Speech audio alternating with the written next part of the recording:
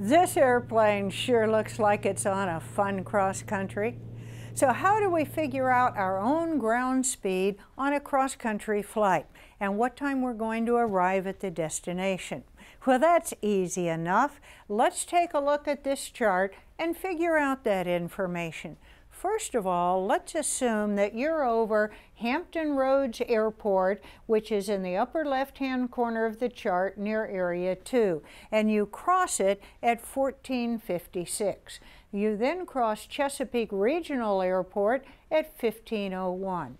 And where you're going is First Flight Airport, which is down here in the lower right-hand corner of the chart near Area 5. And what you want to know is, given that information, when are you going to arrive at First Flight Airport? Are you going to get there before your fuel runs out? Okay, taking a look at the trip between Hampton Roads Airport and Chesapeake Regional Airport, the first thing we can see pretty clearly is the time between those two airports. We crossed Hampton Roads at 1456, we crossed Chesapeake at 1501, so it took us 5 minutes to fly between those two airports. In order to find out how fast we're flying, what we need to know is how much distance there is between those two airports. So pull out your trusty plotter and plop it down on that chart, and let's figure out that distance. We'll use the bottom edge of our plotter to do our distance measuring with, the bottom straight edge.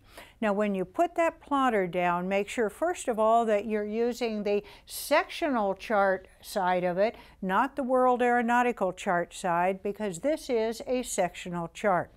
Make sure also that you use the nautical mile scale. And also make sure that you put the 0 point rather than the physical end of the plotter at the first checkpoint, which is Hampton Roads Airport. Now, measuring from the center of Hampton Roads Airport down to the center of Chesapeake Airport, it looks like the distance is 6.5 nautical miles. Here's 5 miles, here's 6 miles, here's 6.5 nautical miles. Now let's measure the remaining distance that we've got to fly. That's from Chesapeake Regional Airport on down to First Flight Airport. So move the plotter so that the 0 point is on Chesapeake Airport, and then take a look down at First Flight Airport. And take a look at the distance on the plotter. And it looks like here's 35 and the center of the airport is 35.5. It looks like our remaining distance to go is 35.5 nautical miles.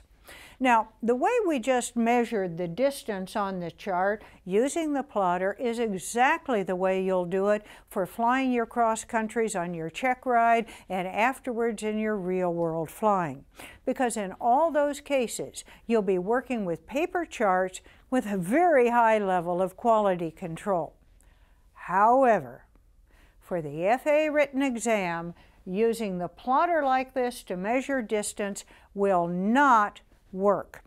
That's because the sectional chart excerpts in the FAA supplemental testing book are not to scale, and the scale errors can vary wildly. The distances measured using a plotter can be off by anywhere from 10 to 30% from the real distance. So what's a test taker to do? Well, the FAA has conveniently provided a mileage scale somewhere on each sectional chart excerpt. And that mileage scale is what you have to use on the test if you want to get the correct answer on your FAA exam. So here's how you use that mileage scale. First, take a piece of the scratch paper you'll be given when you start the test and put one corner down on the point you want to measure from Hampton Roads Airport with the straight edge of the paper lined up along your course line. Then use your pencil to draw a line on the paper at the first point you're measuring to, Chesapeake Regional Airport. Next, move your paper to the mileage scale for nautical miles, all your work on the FA written will be using knots for speed and nautical miles for distance, and put the corner on the 0 nautical miles point with your pencil mark out along the scale to the right. And notice, the 0 point is not at the far left edge of the scale. It's a little bit in from the far left edge. Now when you look at the pencil mark for your distance, you'll see it's a little bit short of the tick mark for 10 nautical miles. So to get the exact distance, slide your paper to the left to put the pencil mark on the 0 point. Then take a look out to the left of the 0 point and count the tick marks. Each one of those tick marks is 1 nautical mile. This one is 9, and over here to the further to the left is 10, but it's a little bit past the 9, so maybe 9 1/4 nautical miles. Next, measure the remaining distance that you have to fly. So put the corner of your paper in the middle, this time of Chesapeake Airport, with the straight edge of the paper on your course line, and draw another line on your paper at First Flight Airport.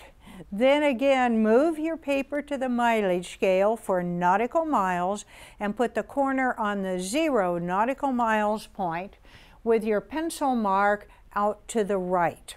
And you'll see that your pencil mark shows the distance is exactly 50 nautical miles from Chesapeake Airport down to First Flight Airport. As you can see, that's a huge difference from what we measured with the plotter. 50 nautical miles using the mileage scale, and we got 35.5 miles using the plotter. On the FAA exam, you need to use the mileage scale on the chart in order to get the correct answer. But the mileage scale will also come in handy in real life if you need to measure a distance and you forgot to bring your plotter along. So now we know that it took us 5 minutes to fly just over 9 miles, so about 9 1/4 miles, and we also know we have 50 miles to go. And with that information, we can now go to the circular slide rule side of our flight computer. Now remember, the first thing we said that you always put on this side of the flight computer is how fast. Now you may say, heck, I don't know how fast I'm going, but sure you do. You just don't know it yet in how many nautical miles per hour. What you do know is that you covered about 9 1/4 nautical miles in 5 minutes, and that will tell you how fast you're going as soon as you set it up on the flight computer. Distance is always on the outside scale of the flight computer, so find 9 1/4, here's 9, 1, 2 1/4 on the outside scale of the flight computer. Time is always on the inside scale. So on the inside scale, find the 50, which is going to represent 5 minutes because you don't have a 5. Find the 50 representing 5 minutes on the inside scale and set it lined up next to the 9 1/4 on the outside scale, and leave those set next to each other. And simply look around on the inside scale of the flight computer for the 60 minutes indicator.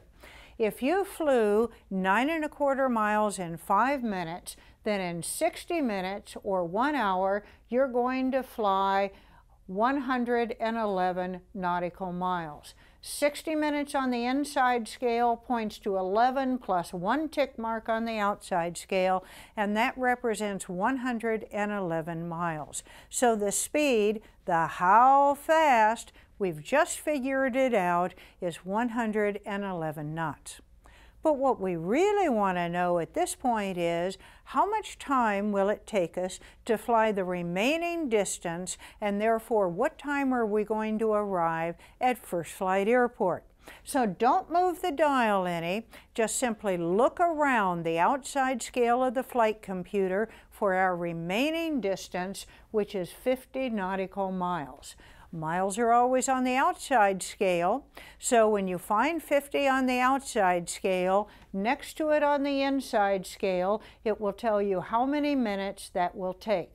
So here's 50, and here's 25, 26, 27. It will take 27 minutes.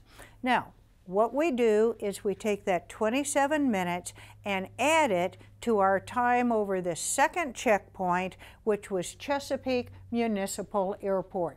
And we cross that second checkpoint at 15:01, so 15:01 plus 27 minutes gives us a time over First Flight Airport of 15:28. Now, when you look at the FAA answer choices, you probably won't find exactly 15:28.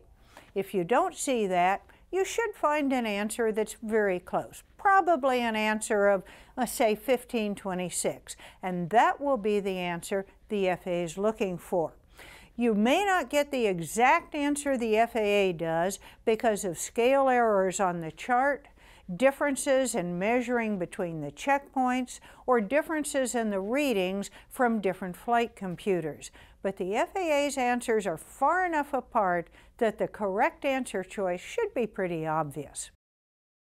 Now take a look back at the chart and let's talk about a very common mistake.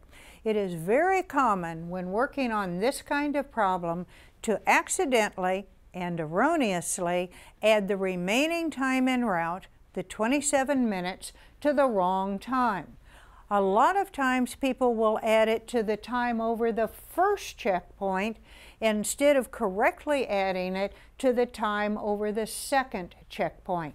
Make sure you use the latest time fix to add that to. Add the 27 minutes to the time over Chesapeake Airport to the 15:01 that you crossed Chesapeake at. See? Nothing to it.